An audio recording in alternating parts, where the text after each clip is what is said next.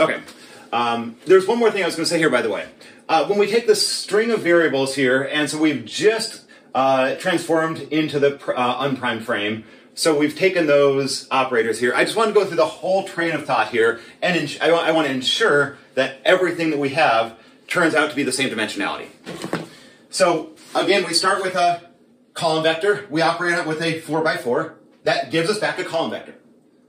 So that's literally the same thing as y equals mx, with y and x as column vectors, m as a matrix. So that's a column vector.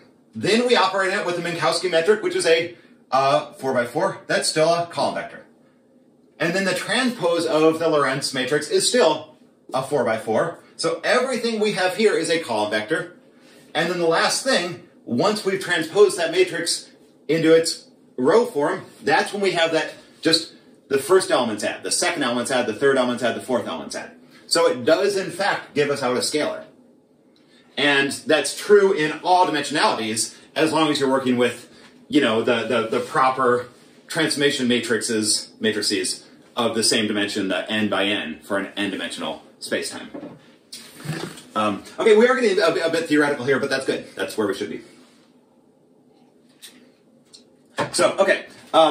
Now, again, as a reminder, we've gotten to the point where if that's true, if that combination is just eta, then we know that those space-time intervals have to match.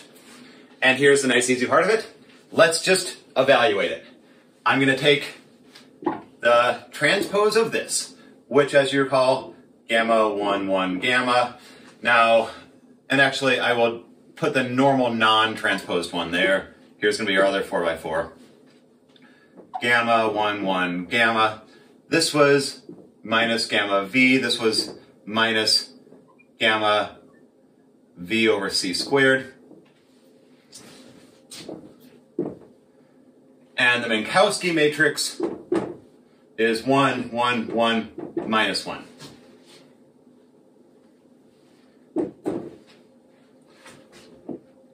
Okay, so again, the way to work linear algebra is to work from the right to the left. So it's a 4x4, 4x4, 4x4. And now we know that that has to give us out a 4x4. That's absolutely going to be true. And let's look at this, turning this 4x4 times 4x4 into another 4x4. Now we'll keep that first one there. Gamma, 1, 1, gamma. And we had, by the way, the transpose of that, which I didn't finish filling in, minus gamma v and minus gamma v over c squared. So you literally just flip the two off diagonals. Okay, so we have that same matrix there.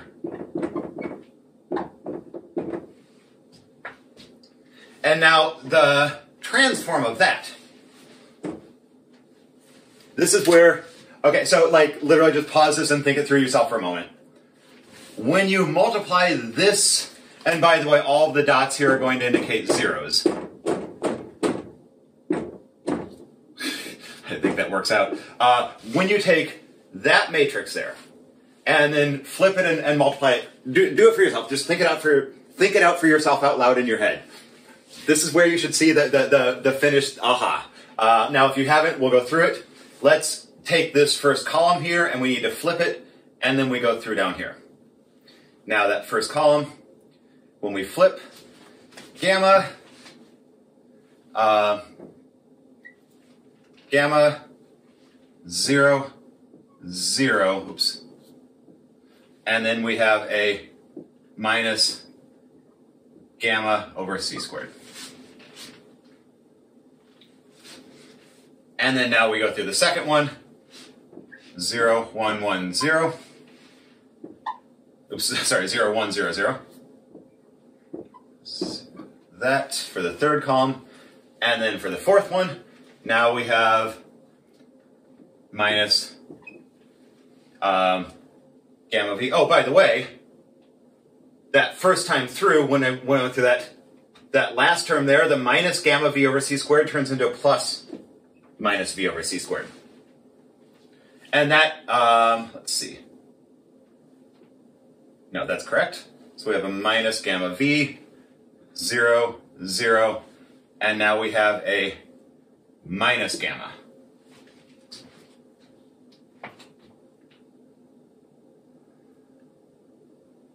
And now the last bit of this, again, now we have a 4x4 times a 4x4.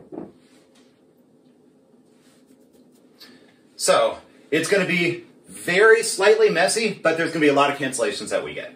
So the first element of this, let's work this out.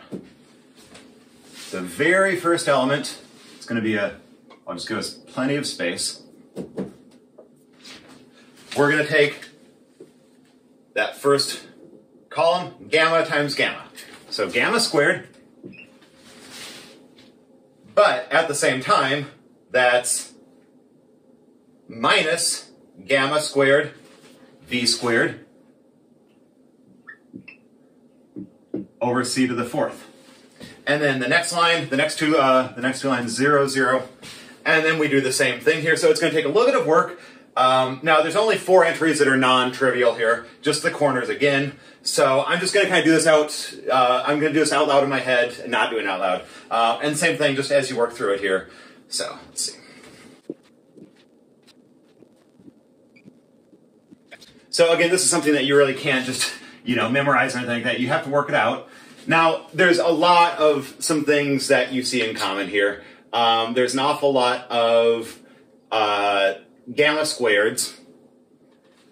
There's an awful lot of V over C's, V squareds over C squareds. But here's what I encourage you to do.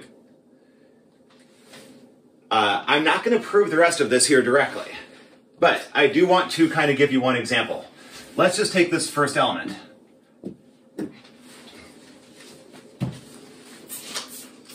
And I'm going to leave the rest of the 3 for you to work out on your own.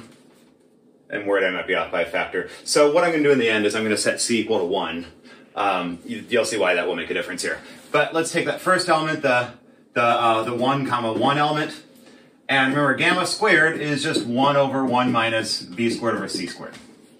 So this becomes,